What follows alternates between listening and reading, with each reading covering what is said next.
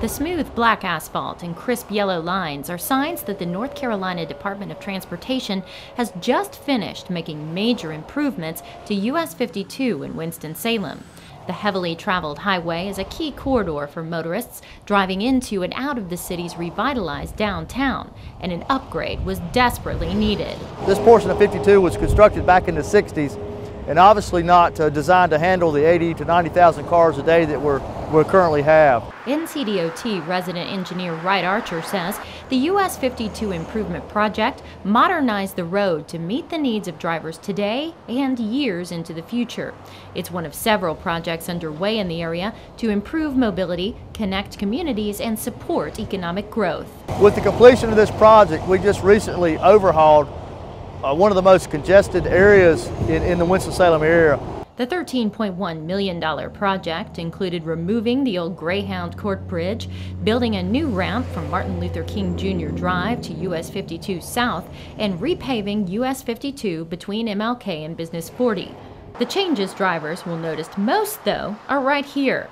Crews removed the 3rd, 4th, and 5th Street ramps on US 52 to help relieve a major traffic bottleneck that often led to crashes. The portion of 52 between Business 40 interchange and Martin Luther King is the top accident location in Forsyth County. We had what we call a weave situation where you have traffic trying to merge onto the highway and the traffic trying to decelerate off of the highway.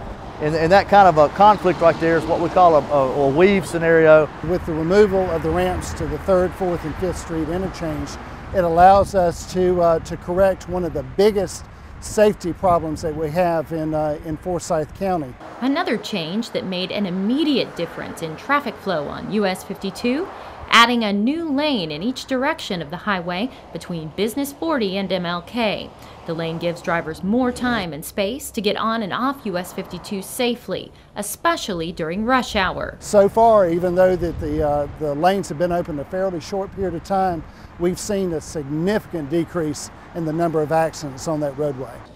The US 52 improvement project is already benefiting those who use it most, today's commuters. But it has another big benefit coming in 2016 when NCDOT closes a 1-mile section of Business 40 in Winston-Salem to completely upgrade the aging highway. Traffic volume on Business 40 is exceeding about 70,000 cars a day, far beyond what it was designed to accommodate back in the 1950s. US 52 will serve as a key detour route while Business 40 is closed, helping ensure people can still get to jobs, school, medical care, and recreation easily and efficiently.